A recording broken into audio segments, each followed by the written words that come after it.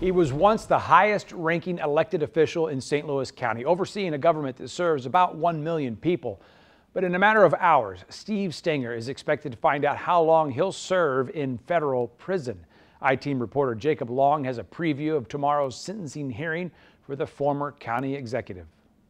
The general consensus among people who've been following this case is that Steve Stenger will be serving time behind bars. Under the federal sentencing guidelines, it looks like he could go away for about 3 to 4 years, but ultimately it is just going to be U.S. District Judge Catherine Perry who issues that life-altering order. I was like watching a movie of this young, former rising star politician walking in to get his fate. If anyone can relate to how Steve Stenger might be feeling on the eve of his sentencing hearing, it's Jeff Smith. When I went in, I had about 9,000 numbers in my contacts on my cell phone. About 8,000 of those people I didn't hear from again. Smith is a former Missouri state senator and now author of his own life story, who served a year and a day in federal prison after being convicted on 2 counts of conspiracy to obstruct justice.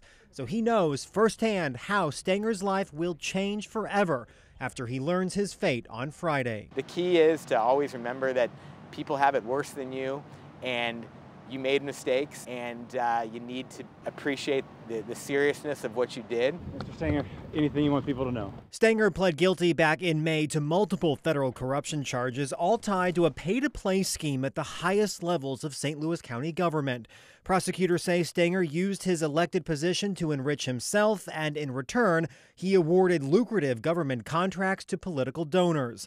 Smith says it'll be important for Stenger on Friday to show the judge he is remorseful. I think what anybody does and what he's doing tomorrow in his statement is trying to show that what happened was not the totality of his character. But no matter what happens, Smith says Stenger should not dwell on the illegal decisions that took him from county executive to convicted felon. My biggest piece of advice is this is not the end of your life. In America, I don't think many people get third chances, but most people get second chances. Now, Stenger's attorneys say that he is a first-time nonviolent offender with a wife who's close to having a baby, and that's why they're hoping he's sentenced to 3 years or less. Prosecutors, though, say that this was not a victimless crime, and they say his actions deserve significant prison time. For the I-Team, Jacob Long, 5 on your side.